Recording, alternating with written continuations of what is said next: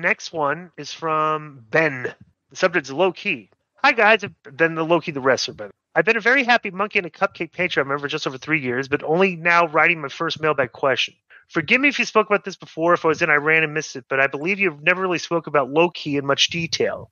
I'm watching old TNA episodes and pay-per-views on YouTube. I've reminded myself how much I loved Low-Key when I was a regular watcher of the company in the mid-2000s. To me, he was by far one of the best cruiserweights in the world back then. By questioning why he's seemingly been forgotten by fans or not spoke about in the same heights as other greats such as Christopher Daniels, Bryan Danielson, Jay Lethal, or Disco's favorite Shark Boy.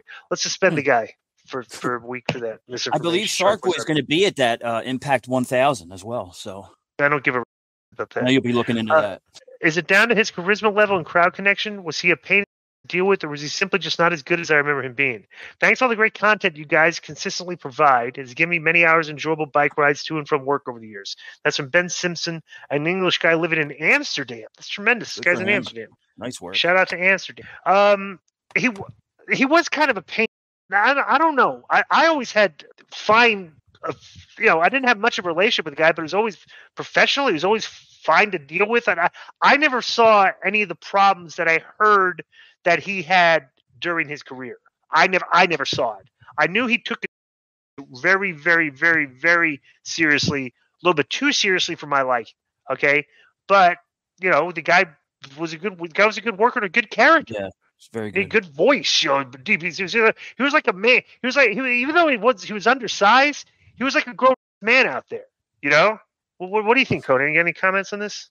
Yeah, well, low key, his problem was like a lot of wrestlers. He could be his own worst enemy. He did take himself too seriously, took wrestling too seriously, and he was known for beating up in the ring. And he wasn't a bully because he would go, and he was very tough to deal with. And bro, Homicide said it best. D said it best. He was his mentor. He would say, Brandon, that's his real name.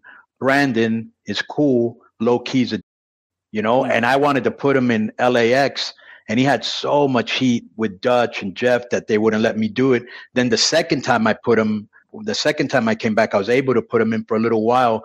And I remember him and Jeff got into a real big fight because he was supposed to do this match, I think against ADR for the world title. And something happened and it didn't happen. And he was like, what the man, you promised me this. And then he got suspended, Konnan. What? That's when he got suspended. Oh, that's what it was. Okay. And so then Jeff, cut a promo on him. And then Jeff tried to go off on me, and he was, yeah, check your boy. And I go, no, f that, bro. He's asking you what plans you have for him. And you're basically telling him to go. Of course, the guy's going to get mad, but he was his own worst enemy. And that's the reason why you don't really see him booked that much. But one of the best characters I've ever seen, very, very, very believable. We're talking about Low Key, Pat Kenny. Ultra believable. Ultra believable. Yeah.